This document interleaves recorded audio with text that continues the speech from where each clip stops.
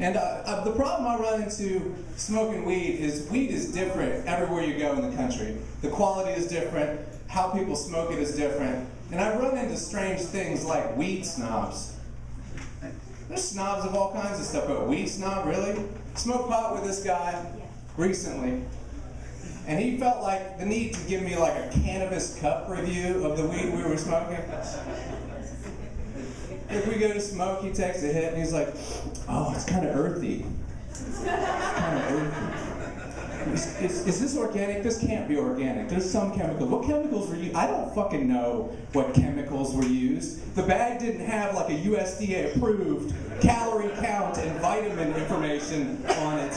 I do know that it helps with glaucoma according to the interwebs, but I don't know anything else about it. I'm sorry, I didn't give you the proper disclaimer about this weed.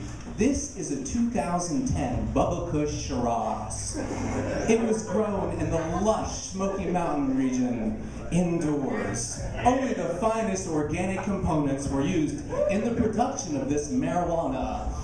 Brought down from Mount Kilaganja and blessed by the Pope of fucking pot. I'm never smoking pot with you again. Go fuck yourselves. I don't know. I saw this in the store the other day, and they're getting out of control with flavors of blunt wraps. And for those of you that don't know what a blunt wrap is, it's so you can roll a really big fucking joint. Essentially, it's just the shell of a cigar. And I saw one that was peanut butter and jelly flavored. Peanut butter and jelly flavored. Really? How shitty does your weed have to be?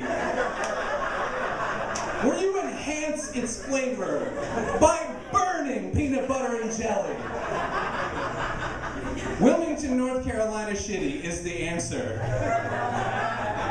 I'm sorry guys, your weed sucks. But my friends try to defend marijuana all the time. They always have statistics about pot that doesn't make any sense. One of my friends is like, oh dude, pot doesn't kill brain cells. It's because you drink. That's why you're losing your brain cells. It's not pot. Oh really? That's why I'm losing my brain cells, because of that. You know, I'm not a doctor or a scientist, but I'm pretty confident that this same friend that tells me that pot doesn't kill brain cells often loses his keys in his hand.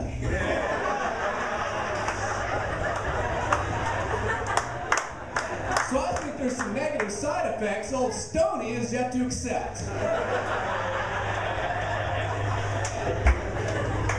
This is also the dude that starts his car twice. You know what I'm saying?